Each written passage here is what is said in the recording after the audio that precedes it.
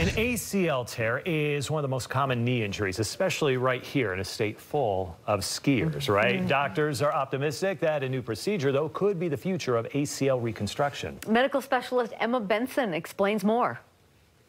Meggan Mosyjowski loves the outdoors. We both ski, and we both love to hike and camp and also backpack. In January, Meggan and her husband were taking advantage of the fresh powder. And as I tried to just come to a stop, I was uneven, and I did twist over downhill toward my right leg and heard and felt that pop sensation. Her husband called ski patrol. I always wondered what it was like to ride in one of those, but I never wanted to find out.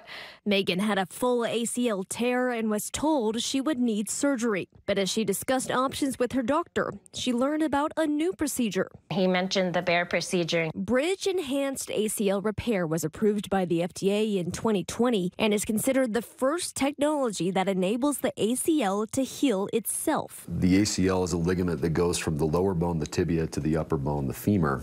And when it tears, it frays and it splits apart. Traditionally, what you do is you take out the torn pieces and then you use a graft to rebuild that ligament. Dr. Christian Zabrowski is an orthopedic surgeon for out-of-use sports medicine at Granger Medical. He performed Meggan's surgery. The advantage of this new technique is that we don't need to harvest a graft or take it from a cadaver. What we do is we take those torn fibers and we orient them in the right direction, and then we wrap it in this collagen implant called the bear implant, and that allows the tendon to have an environment where it can, in theory, regrow. Meggan was the first patient in Utah to undergo this new surgery, with a handful of others since. Doctors say the bear procedure shows promise. The holy grail of ACL surgery has been getting the ACL to repair itself, and it's been very, very elusive for many decades. This really is the frontier and maybe the future of ACL reconstruction.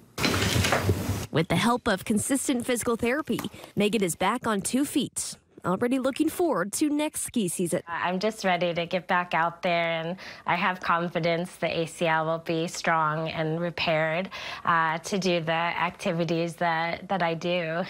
Emma Benson, KSL 5 News.